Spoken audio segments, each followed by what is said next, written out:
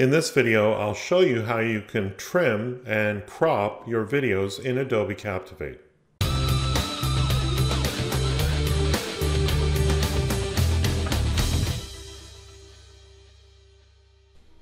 Sometimes your client will send you source videos that they wish to use in your e-learning projects that you're developing for them.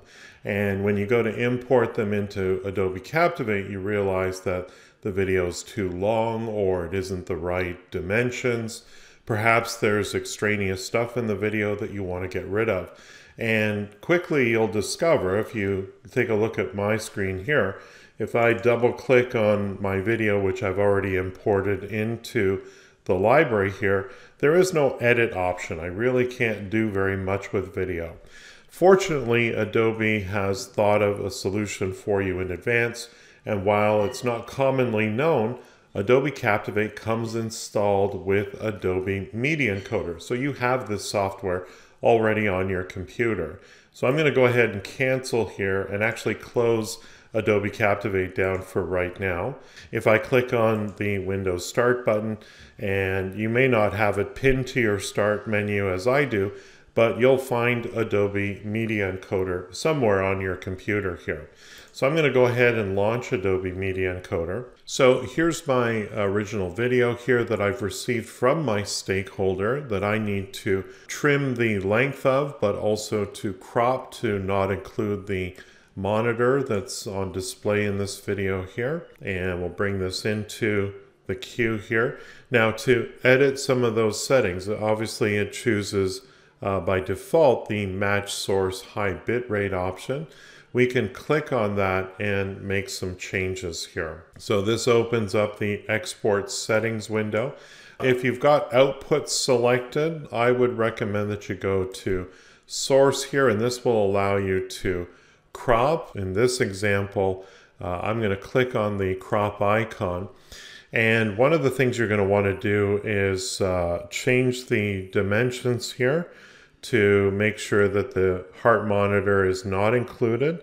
If you simply grab the selection handles and move them, of course, you can select any portion of your video that you wish.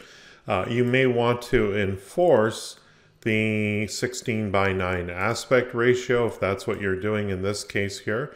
So we'll choose that, and of course with 16:9, even if I resize it, it's going to enforce the crop proportions there. So let's say this is the portion of the video that we wish to keep here. The other thing, of course, we mentioned is that we want to include just 10 seconds of this video. It's a 12-second clip. So what we're going to do is use the playhead control here to find that point on the timeline. You can see here on the right, there's the duration of my output file. And here's the time according to my playhead here. So I'm just going to move that to the 10-second mark, like so.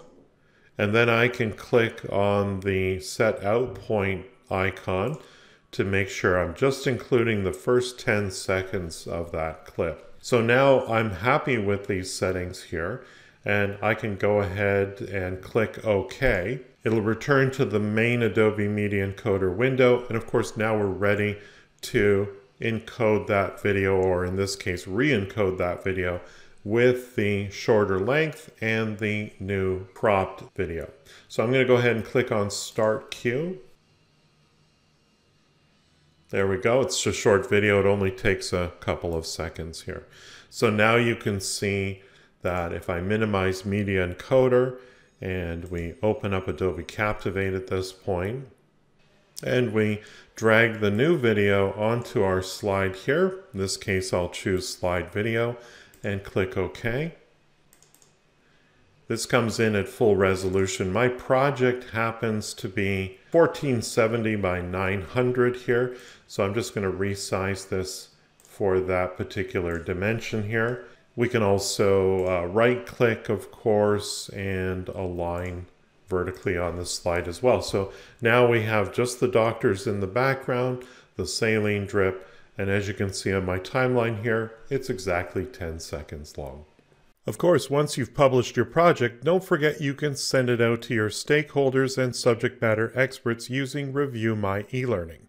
You can capture feedback from multiple reviewers and see it all in the same place. Reviewers can even see each other's comments, and you know exactly what slide in your course that feedback is for. Try out Review My eLearning for free by using the link in the description of this video so they know I sent you. If you thought this video was useful, please like and share with your colleagues. If you need help with your next e-learning project, hire me. My focus is to create effective e-learning that achieves your business goals. Visit my website at captivateteacher.com and don't forget to subscribe to my YouTube channel.